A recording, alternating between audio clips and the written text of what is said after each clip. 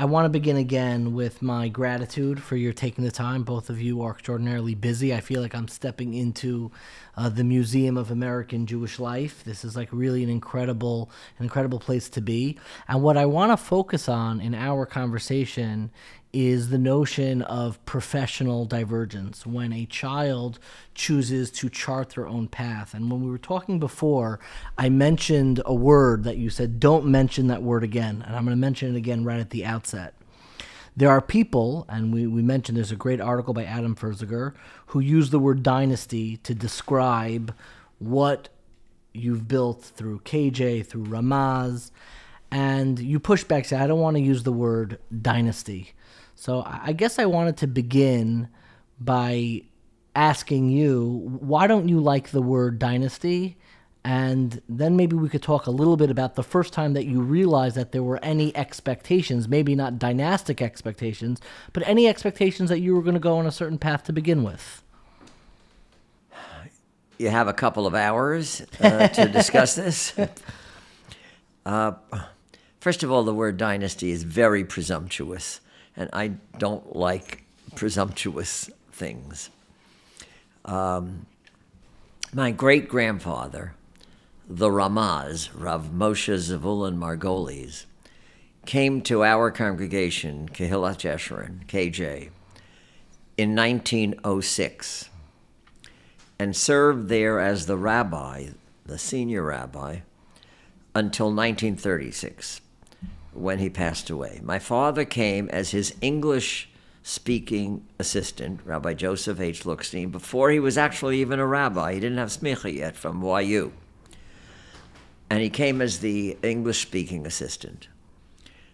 And in 1936, after my great-grandfather... Well, first of all, my father married the boss's granddaughter. Rabbi Margolis' daughter's daughter, my mother, Gertrude S. Lookstein.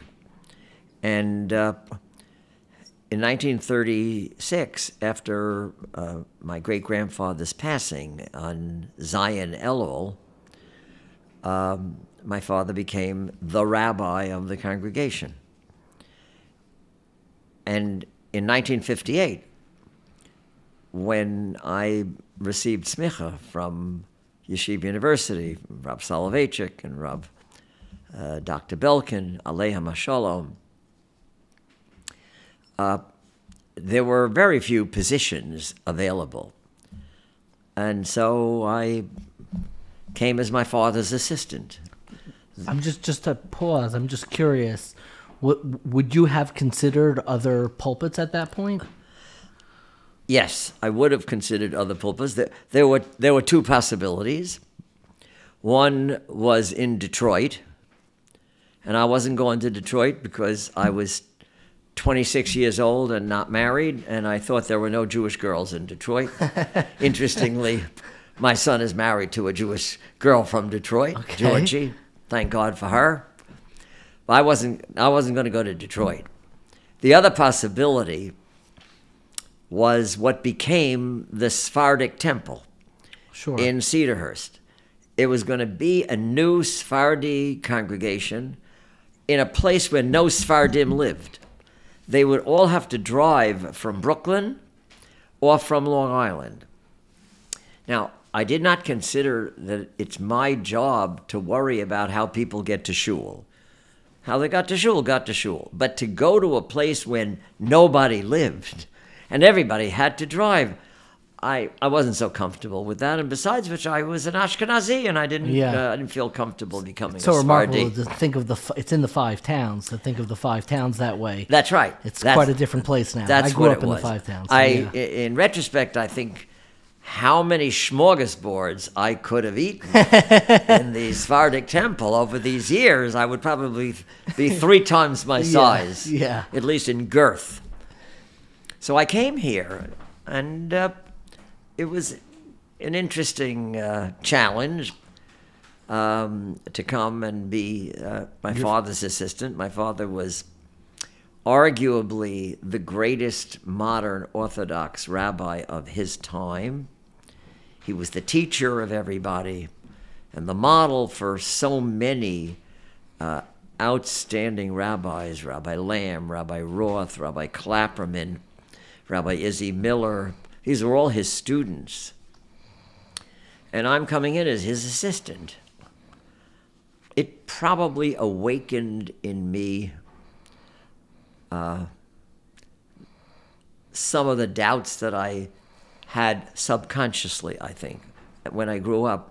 As I was growing up, I never expected to be a rabbi. Really? Never. I didn't know what I wanted to be. People thought I would be a lawyer because I had the gift of gab. Sure. And they thought, oh, well, he'll be a litigator or something like that. I never really thought of being a lawyer. And I actually went to Columbia College. And when I was in the end of my junior year, I suddenly realized that I was going to be graduated from Columbia College in another year and a quarter as an educated bum.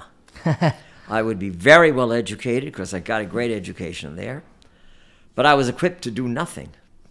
And that's when I sat down with my father and basically I said, what do you think I should do? He said, well, what do you want to do? And I was interested in Jewish education, being a teacher, perhaps going further and being an educator. But your father didn't push you into this. My father never pushed me into it.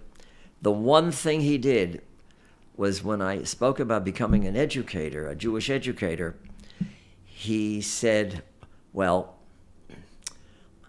if you want to be a Jewish educator, you have to become an educated Jew first. And the way to do that, he said, is not to go to teachers' college, where you'll just learn to be an educational plumber. Mm-hmm. You'll learn the how and why of education, but you're not going to learn the subject. You should go to yeshiva, get smicha, not go into the pulpit rabbinate, but become an educator. But you will be an educated Jew after you finish 4 or 5 years in yeshiva in Reitz. Mm-hmm. And at the time, I didn't realize that I would have 4 of those years with Rav Soloveitchik, Zecher Tzadik Livracha, which is enough to educate anybody, sure, including me. But I'm curious if we could almost shift a little bit. You know, you said you had some doubts, and eventually you kind of built this storied career in KJ and in Ramaz. I want to shift and talk a little bit, beginning with you and then with Josh, about, you know, you said you have reservations with the term dynasty, which I understand. Did you expect or did you encourage Josh to join the rabbinate and to kind of come into this path, given that you already had 3 generations? You had, so to speak, what in the Talmud says, a chazaka. So let's keep this going. I would understand why a parent would want to see that. To the best of my knowledge, no. You'll have to ask him. But to the best of my knowledge, I wanted him to grow up as a shomer mitzvos, as an observant Jew, as a knowledgeable Jew, as a learned Jew. If he would decide to go into the rabbinate, wonderful. But I don't remember ever pushing him into the rabbinate, just as I don't remember my father pushing me in any way into the rabbinate. So you're exactly right. I think memory is always like a funny thing, and I know with myself, my father's a doctor, and I don't think he never put any pressure on me as a doctor, but you grow up with a certain value system of what does it mean to make a contribution. And that definitely shaped me, even if my father never sat me down and said, to make a contribution, you have to cure cancer. But I think everybody in my family, you have a certain bar of what it means to have a contribution that is dignified, a dignified contribution. So I guess I'm curious with you, Josh, your memory, whether it was spoken or unspoken, you eventually did begin your career as the assistant, following in your father's footsteps and in your grandfather's footsteps, as like the assistant to the generation previously. what drove you to even begin your path that way? If, again, let's grant some aspect of what your father's recollection is, there was never any explicit, like, this is what you have to do. So what pulled you in that direction? So I would say I agree that I don't think there was anything explicit that my father had done. I do think there was the community that I was in that was explicit from them. There were, I do remember sort of my whole life, this sort of expectation, not only that I would behave a certain way as the rabbi's son or the principal's son, but that I would eventually become the rabbi of KJ. Do you have an earliest memory of when you realized, I am a Lookstein? I'm not Josh. I am a Lookstein, which is, do you have early... I don't. I don't have a specific memory of that. And I think part of it is because I feel like I spent my youth years running away from it.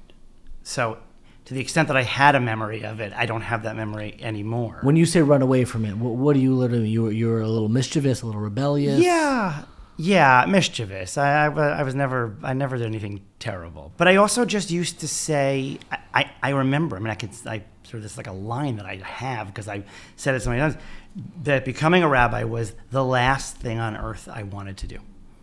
Ever. Yet, you became a rabbi. I became a rabbi. So I'm just curious, during that process, right? Were you like, was there a voice whispering, like, what are you, like, turn the car around? Like, why are you going through with this? No. And I'll tell you why no. Because I think until I was in it and my father's assistant rabbi, I assumed it would never happen. So I feel like the choices that I made sort of, each of them sort of, they happened. There was never a time I sat down and I said, okay, I am 18 years old. I am 20 years old. Here's my path to becoming the assistant rabbi at KJ and working at Ramaz. The first person who ever explicitly told me that I need to be a rabbi was Rav Bina in Hakotel. Okay. Where he basically sat me down in his kitchen and said, like I do in general, I'm going to tell you something that nobody else will tell you. You have to be a rabbi. Subtlety is not. Yes, is not. That's not his. Yes. Even if he. I paid him. even if he weren't Israeli, he would not have that. Yes. He would not have that subtlety.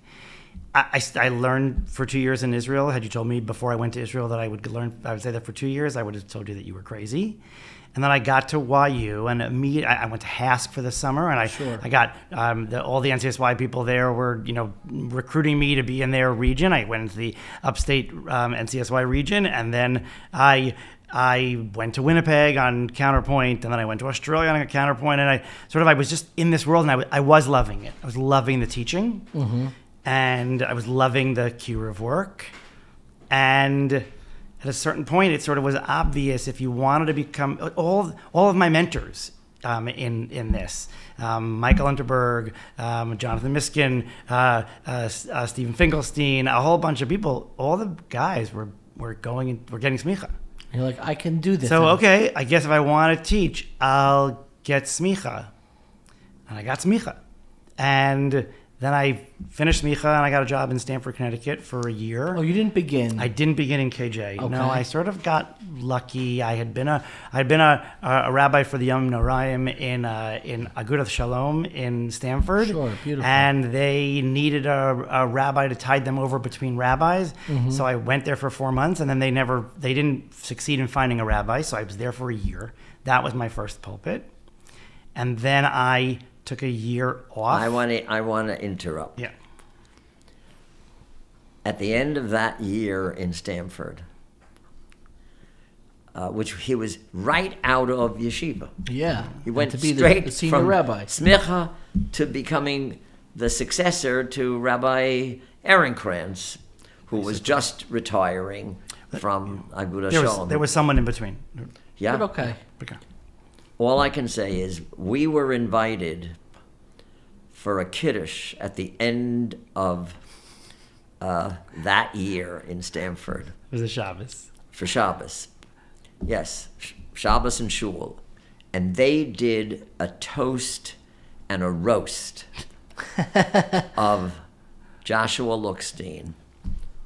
I have never seen such love for a young rabbi in my life. But in the back of your head when you were there, was there a part of you saying, we're going to bring you up to the big leagues? Well, we had already talked about him, and it was they took him on for only a year. When was the first conversation, so to speak, that like it's time to come home? I don't remember the conversation. What I remember is at a certain point towards the end of that year, I think. Your first year as a rabbi, I realized that if I had come this far, I was going to try it out in KJ and Ramaz.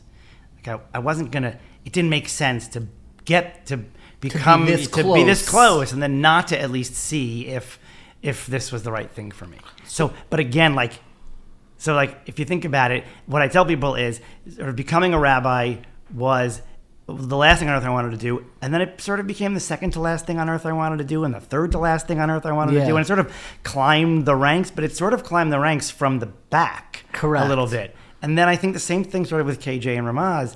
It wasn't this, at that point, it wasn't this, oh my goodness, like this is what I want to do. It still was... I guess I'm here already. I'm yeah, close by. I got it. I have to try it. And it's slow. There's like a slow drift that pulls you out. So I'm curious. When did you begin? Do you remember what time of the year was your first year in KJ? In KJ, yeah. I started in the fall of 1998. Before the Yom Rayim, before the high holidays. Correct. So I'm curious. When he began, what was the first time, if ever, that you noticed this is not going to be sustainable? I never noticed that. He was adored by the congregation. They were crazy about him. I don't think I'm exaggerating. I think so many people in that shul felt he was coming home. This is where he grew up. Yeah. And look. Yeah. And he has always been a people person. Sure. Which is the single most... I already feel like we're friends. It's the single most important thing in the rabbinate, to be a people person and to love people and want to be with people. And he hit the ground running, and he was very good at everything. So if I were to have asked you, if I were to take a time machine to 1998, pull you aside and say, how do you think your son Josh is? Do you think this is going to be long term? Do you think he's going to be the next senior rabbi of KJ? What would your response have been? Absolutely. Oh gosh, I felt he could really handle it. Has to grow, obviously, and get experience and so on. But he was fabulous, and in my perception, which turned out to be wrong, he loved it and was loved by the congregation. Sure. I think I was right about being loved by the congregation. Sure. But as far as his love for it, that was a little more open to question, and I absolutely did not anticipate that. So when I started, I loved what I was doing. I used to fight with my father sometimes on things. What would you fight with your father? But do you remember specifics? My father loved decorum, order, kavod, beis haknesses, the glory of the shul, a lot of the formality. Not that he didn't have spiritual. Yeah, I wouldn't paint you as a hippie exactly. No. But I was interested in informal stuff. I was interested in cooling a little bit. Gotcha. The place. Gotcha. And we used to argue about that. And generally, my father, after arguing furiously, sure, would say, "All right, go try it out." And then and if it worked out, he was always very gracious and said, you know what? Kol hakavod, good. But he would be fighting, and it continued for my 23 years. But it never caused a serious rift. No rift. You have rift. debates, so yeah. I mean, I had to work around him sometimes and so on. We didn't. In his years in KJ, I never felt that at all, and I tried not to do what my father was doing with me, and insist on a certain way to do it. There's a KJ way to do it. What you're thinking about is not KJ. To the best of my knowledge, I did not do it, and I also tried not to overwhelm him with a lot of work, because I wanted him to love what he was doing. Yeah. Start to build up. So I'm curious for you. You started before the high holidays in '98. When did you first have that thought in the back of your head? And like, I'm trying to remember, like in my own life, beginning something and realizing I'm not going to stick with it. This is not. I need an out. I think I felt it even during smicha. Like there was a time that I wanted to be a pulpit rabbi. And I think that during smicha, like some fight or flight kicked in and was like, this is not for you. You're not going to be a pulpit rabbi. And then there were like years where I was like lost. I'm curious, you had a successful year in Connecticut. You just came home, so to speak. When did it first dawn on you, this is not sustainable? Early. Probably at the end of my first year. Year one. You made it through a full year. I think I made it through a full year. I don't exactly remember, but I think I made it through a full year, and really was questioning if I could maintain it. Because what was so either depleting or difficult? Meaning you had a good year in Stanford. Yeah. What changed your vigor for Jewish education that at the end of that year, this tiny voice starts getting louder and louder and saying, this is not going to be a long-term path?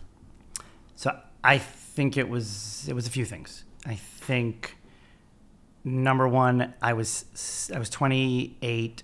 I guess at the end of my first year, I was 29, and I was single. And I was working 24/7. Mm-hmm. Really 24/7.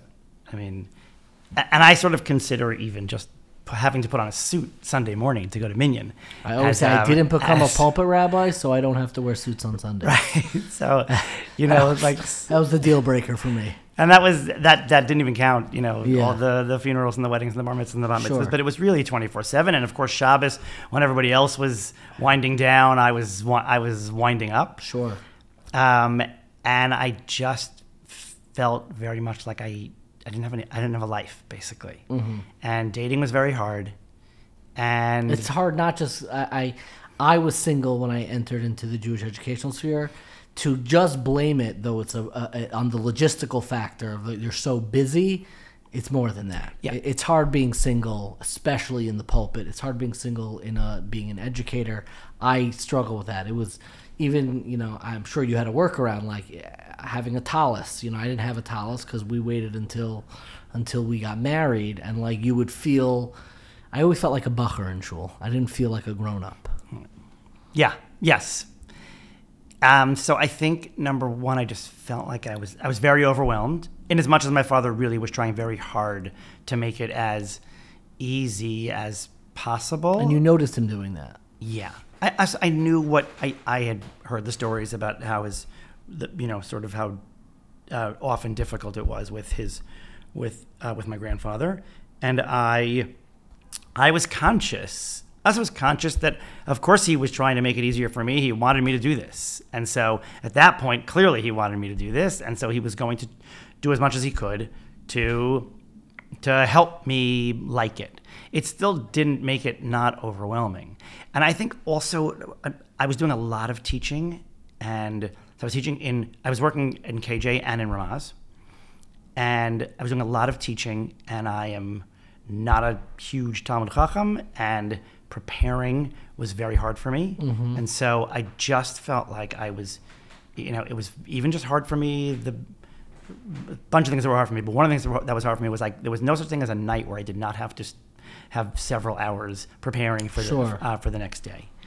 So I was very overwhelmed, but equally as important, or maybe more important, I did not feel like it was my authentic self. Tell me about that. What do you mean by that? Because everything you've said would have applied equally in Stanford or in any pulpit. There was something about coming home, maybe a weight or something. What is it about your authentic self that you felt? Look, I'll answer, but I do want to say it was a lot more than Stanford.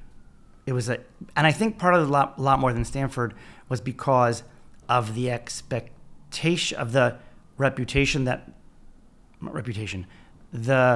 the model that my father had set and that my grandfather, Alav Shalom, had set. Right? There was, we at one point in all of this, sort of, there was this like idea, okay, maybe Josh can stay, maybe he'll give him Tuesday off. He's going to be off on Tuesdays. And I think my father looked at the person who said that and said, that's not a thing. You don't get off on Tuesdays. That's not a thing. You don't get off on Tuesdays. In the pulpit. Right. And I think to a certain extent that was, in Stanford, they had a wonderful tradition of the rabbinate, but I didn't know that tradition of the rabbinate. So I wasn't comparing myself to Rabbi Aaron Kranz, Alav Shalom. Mm-hmm.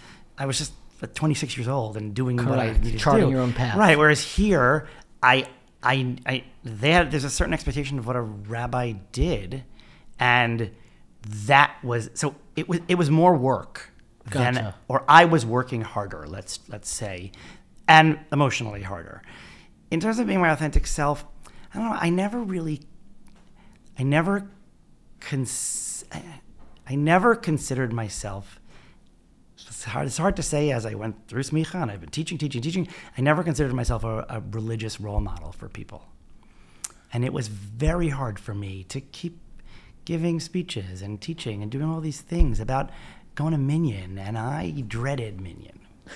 No, I know what that is. And, I know what that is. I heard once from Moshe Bain, and he was actually referring to KJ. Moshe Bain was the former president of the OU. He always says, I always wanted to be a pulpit rabbi. The only pulpit I ever wanted was KJ. He said that many times. And he told me this. And when he told to me, it was like a knife in my heart because it resonated so much.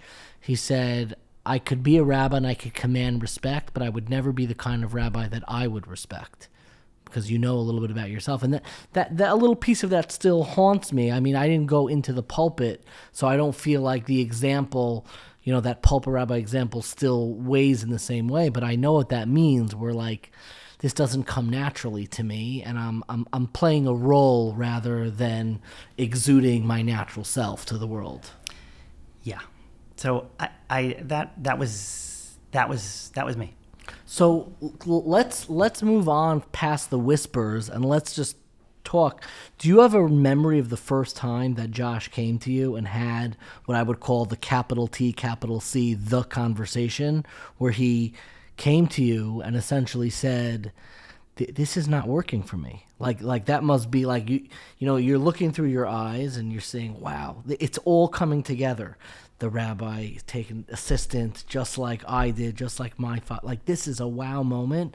And at some point, the veil comes down. Josh approaches you and says this, and I know we're trying to avoid the D word, but this dynasty, from an outsider, would look at it. I know you don't like that term, but to an outsider, is not going to be continuing in this very natural trajectory that we're set up for. Yeah, the D word. I'm sorry. No. I never thought about the D word, really. I thought about what this congregation needs, and I felt that Josh was exactly what this congregation needs. Just as I felt it was my father that it needed.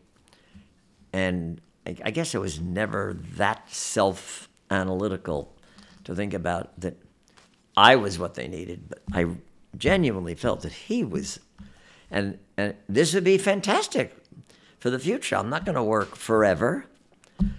And I could turn it over to him. And he had all the values and attitudes and commitment that I thought was necessary, which is a total commitment. Sure. I think when he talks about 24/7, he's talking about, at that time, he wasn't ready to be totally committed to a community. That was huge commitment, especially not being married, not having a family of his own. But I didn't know this until we had a conversation. When was the conversation? Inside in the kitchen, around the kitchen table. What time of the year is this? I don't remember what time of the year. It was Okay. it was a perplexing day for me, and of course, very upsetting when he sat across the table from me with his mother sitting kind of next to me. Did you prep your mother beforehand? Sometimes dynamics. Did she know what this conversation was about? My father's leaving. He's leaving one part of the story out. It wasn't. I don't think it was exactly that I said, "Mom, Dad, I'd love to sit with you and talk to you about my future." He's sort of leaving. It was not that. No, it's funny. I actually even forgot that part. Do you want to set up the context? Yeah, I'll set I up want the to hear context. your father's recollection. Definitely. Yeah. I'll set up the context. The context was, it was. When is this? This was, I think this conversation happened the week. It was Aseret Yemei Tshuva. Okay. Right after Rosh Hashanah. Right after Rosh Hashanah. Right after 9/11. Okay, that's a big Rosh Hashanah. Yeah, I remember that year. It was my brother's bar mitzvah. Yeah. It was my 4th year, and 9/11 happened, and rabbis everywhere had to rewrite their. This is 4 years in. This is 4 years in. Okay. This is my 4th Rosh Hashanah. Okay. This was 2001. Okay. And everyone had to rewrite their drashas, and I did it, and I gave what people said was an absolutely amazing, outstanding drasha, which subsequently, I don't know, 10 years later, I looked at just to... I was about to ask you still have it? I still have it. I looked at it just to have a moment of pride, and I read it, and I thought, oh, this doesn't make any sense. Oh. This doesn't make any sense. This doesn't follow point 1 to point 2. Anyway, I think, again, like this is a whole separate thing. People needed to hear something. They heard something, and okay. But it was unbelievably draining. It was an unbelievably draining Rosh Hashanah, and for everybody, but for a rabbi, I think specifically. Sure. Other than victims' families, but sort of to people who sort of lead people. And it was Motzei, towards the end of the second day of Rosh Hashanah, all I was thinking was, I just want to I want to go home and I want to get into bed after Yontif, and I want to pull the covers up and turn the TV on and watch for 3 hours. Speaking my language. It's really all I wanted to do. And so Yontif ends, and I'm in my office, and I'm taking off my talis, taking off my kittel, taking off my talis, whatever it was, my talis, I guess at that point, whatever I was, putting away my stuff. And my father comes in. There's actually something interesting about this also now. My father comes in, and he says to me, a friend of so-and-so, who is a member of the shul, who I randomly saw last week, for the first time in many, many years, a friend of a member of the shul passed away, and they have nobody to do the funeral, and I can't do it because of such and such. So here's their address. They're waiting for you in their apartment. And I can still feel... like the wind. I can still feel the wind being knocked out of me, and I can still feel and I lost it. and I don't really. If you ask me how many times I've lost it in my life, when you say lose it, what do you got angry? You got sad.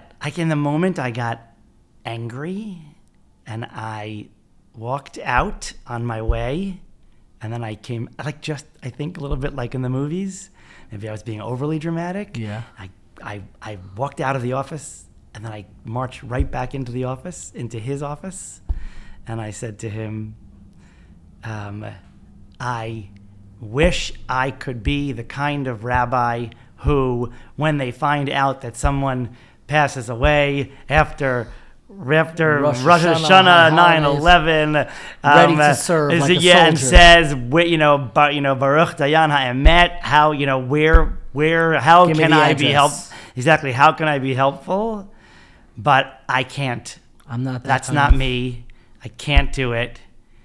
And I left, and I did. I obviously went. Did you end up doing the? Yeah, of course I ended up doing the funeral. Sure. I was not saying I won't do this, but it was more of a I can't sustain this. I just can't sustain this. Now, and this is before the conversation that your father's describing. Yeah. So then I believe one of us said to the other, "We need to sit down. We need to sit down and talk." Okay, so now you probably said it. So take me back. Now you sit down, because I want to hear this through your eyes. So much is going well. Do you recall the post Rosh Hashanah conversation?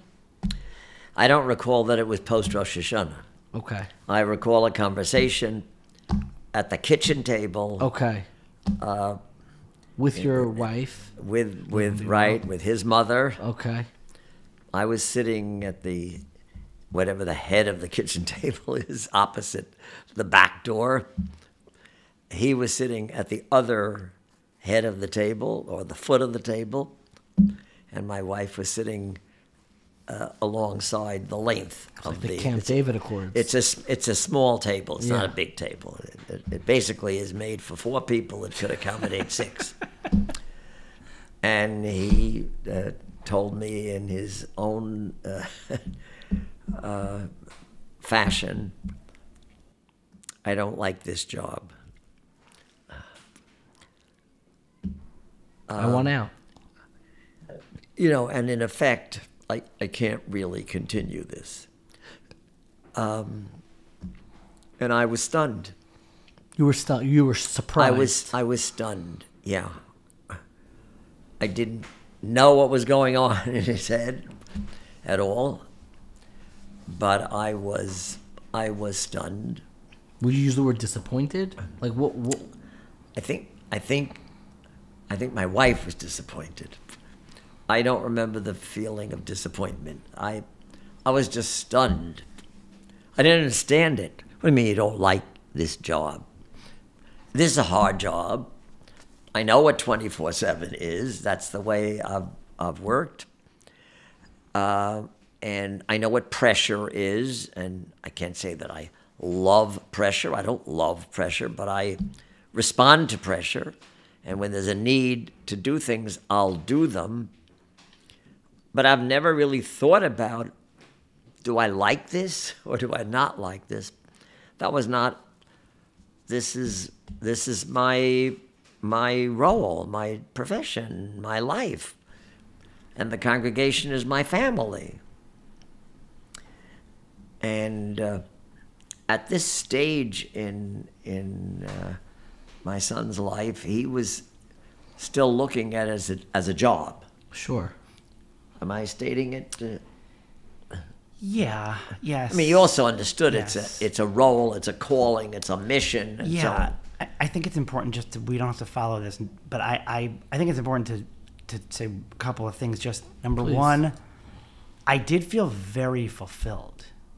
Sure. Like I know when I'm fulfilled and when I'm not, and I've had jobs that have fulfilled me and jobs that have not fulfilled me. So I was very fulfilled. It was very meaningful.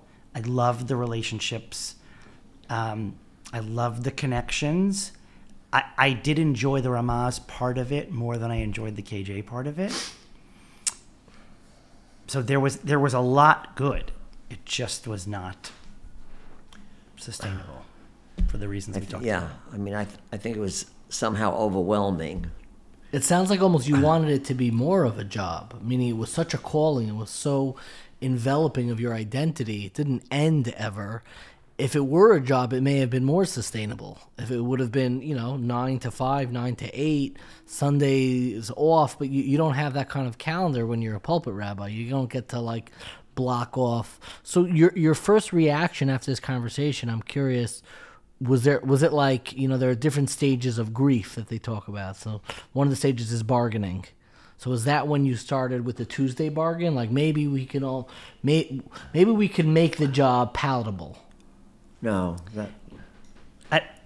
I think what I asked for in that meeting, or soon after, was I asked for a year. I asked for a break. I asked for a leave a sabbatical, for a leave of absence, basically. Sure. I basically was saying if I feel like let me leave and spend some time doing something else. In your head, did you plan on coming back after that leave of absence initially? I thought it was a long shot, but I thought it was the only shot. It was the only shot. And is that how it began? Did it initially begin as a leave of absence? Yeah, and that was an interesting thing too. I don't know if it was that conversation or another one, but I had somehow gotten into my head that I wanted to go to the London School of Economics. Don't ask me. I have no recollection of why. Okay. That's what I wanted to do. And eventually my father said, that's not going to fly. Okay. The school's not going to give you a leave of absence to go to London School of Economics. You want a leave of absence, go to Israel and learn. And I said, I don't want to go to Israel and learn because going to Israel and learn is not going to be enough of getting out of this milieu for me to really sort of experience something else and decide, sort of choose. Sure. I guess to me, I guess, and I'm thinking about this actually now somewhat for the first time, in light of sort of the way I described how I got there to begin with, it wasn't, I was looking for this to be my choice rather than for me to do it because things have just led there. You wanted to step underneath the mountain. You didn't want the mountain held on top of you. Yeah. Which a lot of times. So what did you end up doing with your leave of absence? I went to Israel, and it didn't happen so quickly. It didn't happen so quickly. It probably happened at the end of the year. Yeah, it happened towards the end of the year. So you had the kind of the duration of the year where you both knew that he was taking a leave of absence. I wasn't taking the leave. I don't 100% remember, but I wasn't taking the leave unless the leave was, my only choice was Israel. And then actually, I think my father at a certain point said, it's too late. It's too late. Sort of towards the end of the year, you can't sort of come to me now and say, okay, you'll go to Israel, because now who are we going to find next year? And I think there was, do you remember this? No. Rabbinic Chana Henkin. Sure. Who I have a relationship with and who my family has a relationship with. They saw each other somewhere, and my father came back from that conversation and said, if you want to go to Israel for the year, you can go to Israel for the year. It was June. She prevailed, you think? She prevailed. I think she said to my father, Mishanem Makom, Mishanem Mazal. And she knows about... Yeah, and she also promised to find you a wife. Right. That's another great... Sweeten the deal. That's a great story. That's another great story at some point. But that's right. Basically, it was June, and my father said, okay, if you want to do this, you can do this. And the congregation was crushed. So when did you announce it to the congregation? I do not remember. Did you delay it? No, we didn't delay it. If this was basically signed, sealed, and delivered in June or in May or whatever it was, I don't remember it being June. I think that's a little bit late. Mm-hmm. We let the congregation know, and they were stunned, and they were all over. Oh again. my goodness! Oh my goodness! And I'm curious for you. Every parent, we love sharing nachas, and it's always hard to share when you depart from the narrative. We love sharing our child starts medical school. Nobody likes sharing that my child took a leave of absence for medical school.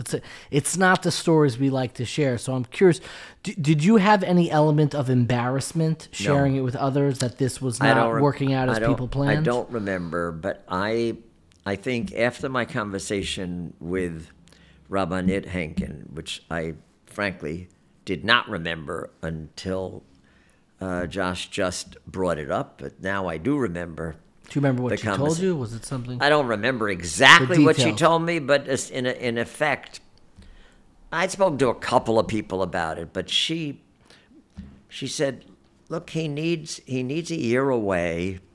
He may come back and he may not come back, but he needs a year away, and we'll take care of him in Israel, and I'll find him a wife, because I'm sure that was an element in this whole thing. Being single. Very hard to be single, and he spent 4 years, very successful years. People thrilled with him, but he was alone, and she said, we'll solve that, whatever it was. 2 for 1. He'll And find himself at home. I did not expect him to return. You did not? No, I did not. Did you know did you have that feeling from him as well, that this is kind of... No. So you continued appearances, even though in the back of your head, this is the only... If there's going to be a way, this is the only way. But you never outwardly spoke, I'm not coming back at the end of this year. So if you mind fast forwarding, just because it really is gripping, and I know... Look, not most of our listeners are not part of a intergenerational rabbinic world, but I do believe, particularly in the American Jewish community, definitely in the American Orthodox community, families really do struggle with this notion in the business world, where there is a family business that's been passed down, and it can lead to all the tensions that emerge from expectations. So I'm curious, during this leave of absence, did it take you long? Was it like an epiphany, like, I'm not coming back? Was that like a whole nother conversation? Did you have to like kind of revisit the wound? Or it was just like, now that I'm out of it, like it was so obvious and clear? No, I think we revisited it. Again, I'm not sure that my father would remember it exactly this way, but for me it was a powerful moment. Yeah, I definitely feel like I really enjoyed the first few months of that year. It was important. It was a very helpful few months. My parents came for around Thanksgiving time To Israel. And I don't remember exactly. I was at Hebrew U on a program at the Mendel Center and Mendel Institute, and it was a very nice program. It was not so demanding, and I was doing whatever I was doing I spent a lot of time on my own and just sort of doing what I wanted to do and gaining from the program. And I spoke to my father after we had a conversation after he got back to New York, and he said he wasn't I think he wasn't happy with how I was spending my time. Mm-hmm. And he said something that he had said to me many times before in different ways throughout my life to that point, which was, you need to buckle down. You need to go to Hakotel. You need to learn. You need to do this, and this. Fully step into it. Yeah. You got, if you're going to be there, you gotta learn. You have to do this. You have to sit. You have to, and so on. And I think to me that was the moment, because it was sort of the same message I had been getting, and it was a message that I had never. I think at that point I realized it's not that I don't want to do it. It's that it's not me. Mm-hmm. And the thought of now sitting in the base medrash and learning into that box, right? Exactly, and push and exactly. hammer. It wasn't going to be, and so I came home a couple of days later. I came home midway through this sabbatical. Oh yeah, I actually came home a bunch of times that year, but I came home a few days after this conversation. I do remember having a conversation with my mother, not my father, afterwards, and telling my mother how I felt after that conversation. And then I came home and there's a little bit in between, but in effect, basically, I came home and I met with my parents in my father's office, and I said I'd made the decision. You're not coming back. And I'm not coming back. This was the end of November, basically the beginning of December. Was that hard for you to share with them? Oh my God, it was impossible. I mean, we were all three of us For were real? crying. It was emotional, that room. It was horrible. It was horrible. Do you have recollections of that meeting? Interestingly, no. But his sisters were also very upset. It was like the whole family Yeah. was looking towards you. I remember that. I remember Mindy, Debbie, and Shira, who were all already married and, had families. They were very... But, we came to terms with it quickly. I mean, if that's what... If he doesn't feel like he wants to continue, then he shouldn't continue. He has to be himself. And you can't be in the rabbinate and dislike it. I think you can be a lawyer and dislike it. I suspect you can be a doctor and dislike it. I'm pretty sure you can be a businessman and dislike it. But I don't think you can be a rabbi and dislike it. And at that point in his life, he disliked it. I'm curious, when it kind of the dust settles, and I'm curious from each of you to really hear this, I always reflect on this notion of alternative history, that there's like an alternative timeline. What if I, lived in a different community, married a different spouse, had a different profession? Like, we all have these what ifs that hover over us. Most of our what ifs, a handful of people know. You have and live with a what if, with an alternative timeline that the whole world knows, where you started on this path that was like very obvious. And I'm curious if after leaving, did the whispers disappear? Meaning, did you then had to build a career from scratch, but it's never fully from scratch, because you still have the last name, you still have the experiences, you still have the connections. And I'm curious for you in all those years, like, did the whispers just stop existing? Did you make peace with a certain level? Like, oh, that's Josh Lookstein, and then you see the hand motion. Even if you don't overhear what they're saying, he was going to be, and then, did you still have to live with that whisper, knowing that when you walk out of the room, they're sharing your biography for you and that alternative history? I wasn't. I guess the answer is yes. The answer is yes. It must have been. It's not my dominant memory from that time. I actually when the letter went to the congregation. It didn't go until March, and when the letter went to the congregation, I received, and I wonder if I have them somewhere. I don't know.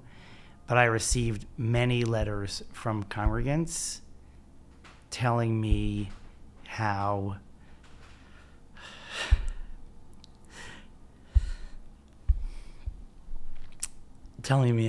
courageous they thought I was, and how strong I was. And I think they were the people who also wanted me to stay.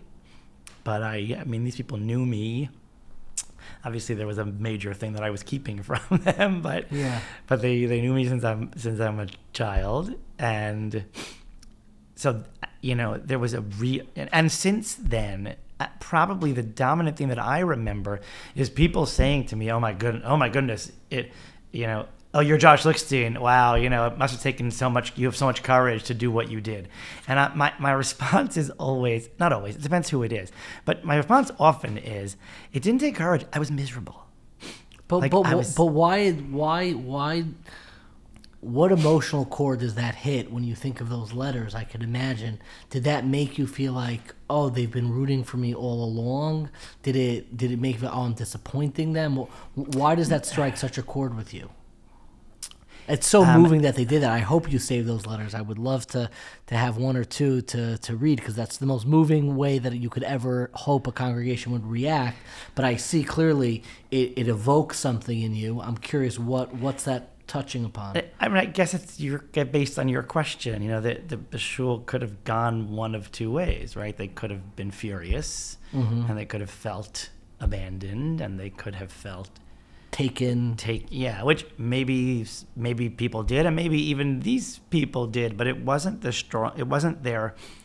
But what they chose to communicate to me was that they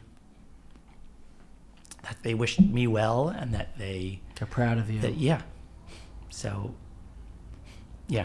I didn't know about these letters. I'm not surprised at all. I'm not surprised at this. To me, it's a revelation, because I've never seen any of those letters. But I know that it did take a lot of courage on his part to do this, because... Did you ever express that to him? Was there ever a time, again, I'm curious for you, you have an alternative timeline too. Every time that you look, who I happen to know, the sitting rabbi of KJ is a wonderful person, a friend. But I don't think of that at all. I don't compare. It could have been. Oh my God. No. Josh would have been so much. No, I don't think that way. Not that it would have been better, but this would have looked different. This would have been a... No, I don't. And did you ever express... Do you feel like you expressed enough, like what he went through, and like give him that? I think I did at one point. I came to terms with his feelings. Absolutely came to terms with his feelings. And I respected the fact that if he feels the way he feels, that this was an absolutely overwhelming kind of responsibility, which he didn't like.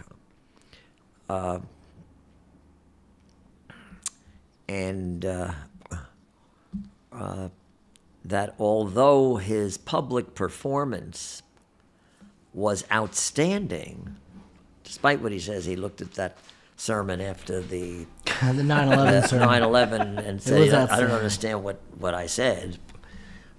His public performance in situations like that, and in funerals, and in weddings, was so good that I used some of them in my homiletics seminar at Yeshiva as examples of how to build a eulogy. But I remember one in particular for somebody who died just before Pesach. And it's complicated why I didn't do it, and he did it, and I heard from Israel how incredible he was, and I asked him to give me the copy of that eulogy, and I read it, and all I could say is, I wished I could have composed such a eulogy. But despite that, if deep inside this is not what he wanted to do, then he had to make the decision that he made. I'm just curious, and we're going to wrap up soon, because I know I want to be mindful of the time, but I'm curious for you as a father, was it difficult to express, I know you were so proud of him those years when he was in the pulpit. Was it ever hard to feel and or express pride in your son after he left? Because it was not difficult. No. Just to unpack that question, meaning because he's doing something, it's adjacent, but it's not kind of it. It's not the... I was thrilled when Westchester Day School came to UJA, where he was raising money professionally, and somebody thought out of the box and came to him, and he was interested in it. And I could not be more proud of the fact that he returned to Jewish education, which was his greatest love. And as far as I'm concerned, he did rabbinic work there He talks about 24/7. At Westchester Day School, he spoke at virtually every bar mitzvah party and every bat mitzvah party. And I heard some of the presentations, and they were phenomenal. And I couldn't be prouder. And, you know, now that he's back in Ramaz, I'm absolutely thrilled. And as far as I'm concerned, okay, I mean, when people say, oh, someday we'll have him back in KJ, I say, oh no, that's not what he wants to do. He wants to run a school, and he wants to lead an educational institution. And first of all, nobody can do both anymore. Both That's places are too big. Yeah. But that's what he really wants to do. And he works very, very hard at that job and that mission. So... And for you, did you, I mean, it's very moving and beautiful. Did you feel, was it hard for you to share your successes after leaving with your parents? So I feel like this is important to say. I don't think anybody who knows us would be surprised to hear that your question about sort of the whispers of the congregation and my response about the people who wrote, that was wonderful, but there was really only one person that I was concerned about, and about what he thought. Your father. And to a certain extent, my what my mother Sure. thought.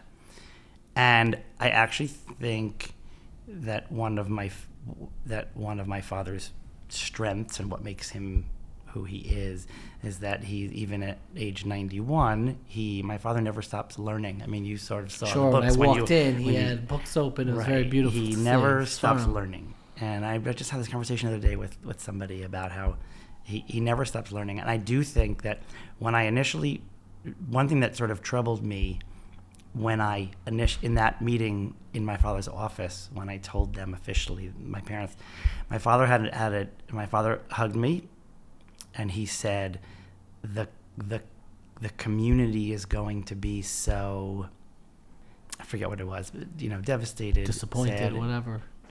It is going to be so disappointed. And I thought to myself, oh, like, that's not what I want to hear right now. I want to hear me. I want to hear him thinking about me and not the community. But number one, my father's all about the community. Sure. It's really, really about that. But that's not what I wanted to hear then. But I feel like over the next 8 years, when I was all over the place, and really, it wasn't even adjacent, it was doing something else, and finding myself in a lot of ways, I actually feel like over that time, he got it.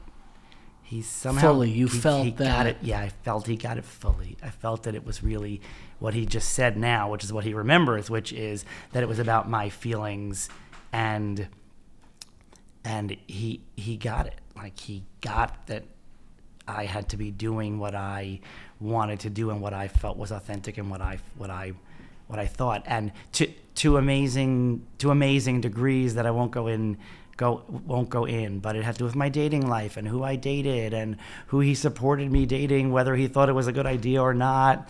It was very much it was a shift. And he was, I don't know how old you were. You were your late 70s, and it was very much like, if this is what you want, then I will support you in this. And you felt that fully. I think it's part of why this story. It took a long time for my children to raise me. I think that's what makes the story so moving, that, a figure in a family that is so synonymous with institutions, to be able to kind of come down to the hyper local and focus on the ultimate institution, namely family, is really like an example, I think, to the Jewish world, and everything that you represent within those institutions, I think, benefit from that love and care and empathy that you've showed for one another. I personally find it deeply moving and really consider it a privilege to even speak with you on this. I always end my interviews with more rapid-fire questions, and I'm curious if there are any books or specific pieces of advice that you would give to families who are navigating these kind of religious differences, whether it's religious, professional. Families deal with these differences, and you have to build capacity to do it. I'm curious if there are any specific books, ideas, or advice that stand out to you during this period that you would share with another family who's navigating this in whatever way in their own lives. Well, we certainly talk a lot about children who, as they grow into adulthood, go off the derech. Sure. And veer away from the values of the family. And in all kinds of ways. Sure. And in today's world of choice, the choices can be immense and very, very varied.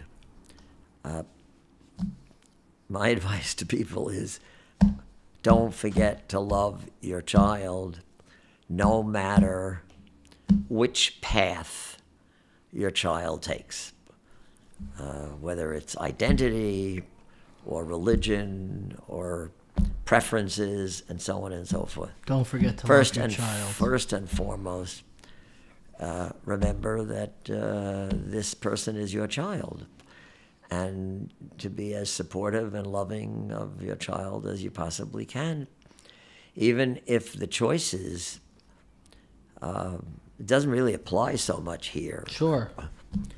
But even if the choices are very different from the ones that you would have liked the child to take.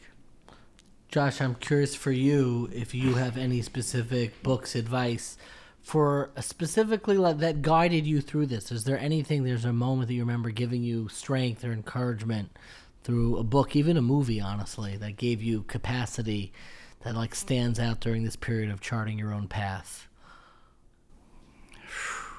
Because it is almost a movie. It feels, there's something very bibiblical about. Now you're getting back to dynasties again. Okay. That was a TV show. I don't, off the top of my head, I can't think of a specific book or movie. I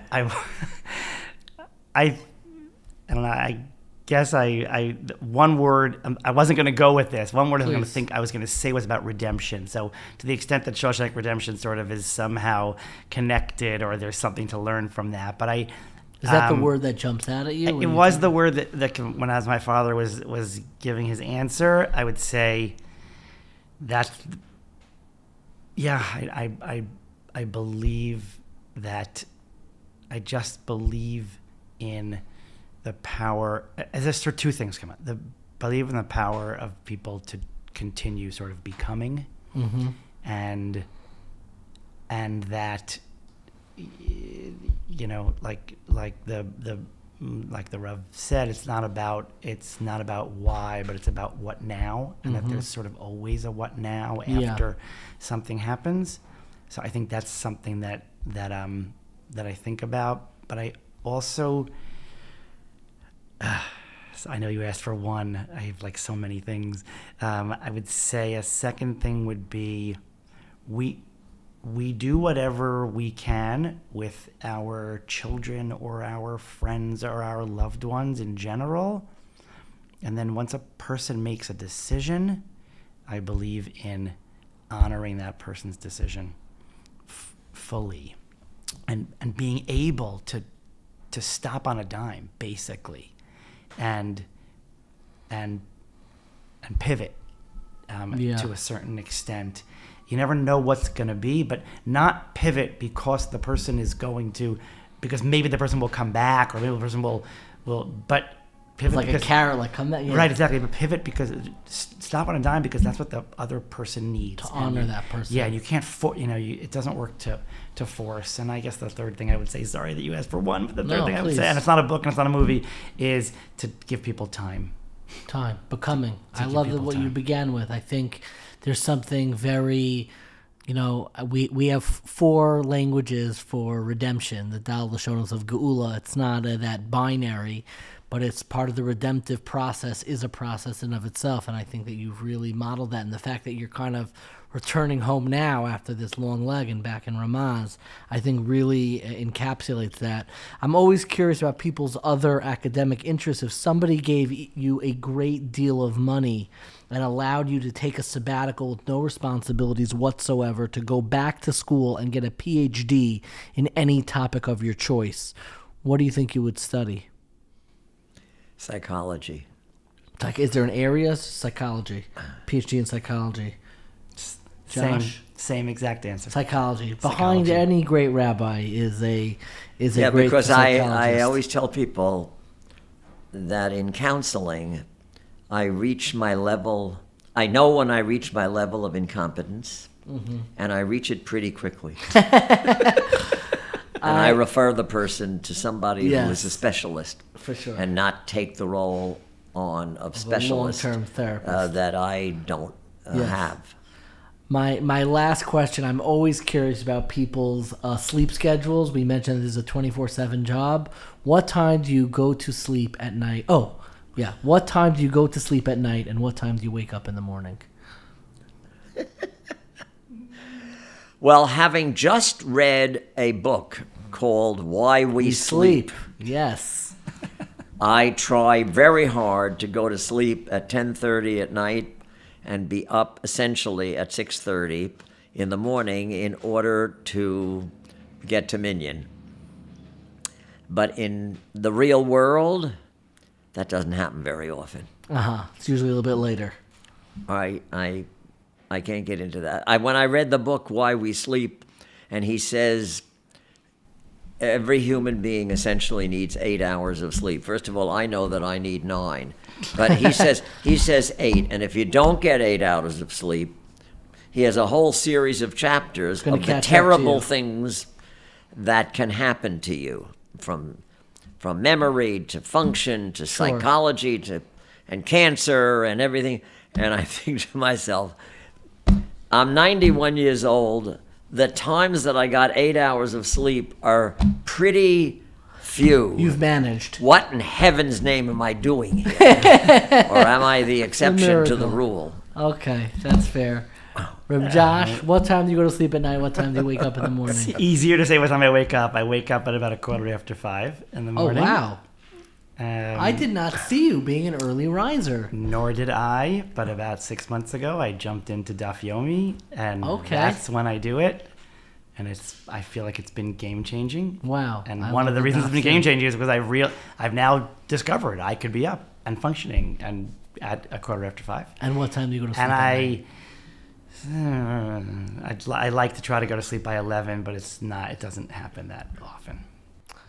Rabbi Lookstein, my friend Josh, I cannot thank you enough for inviting me into your home, sharing me this part of your lives, this conversation. This has been an absolute privilege and pleasure. Thank you. Thank you.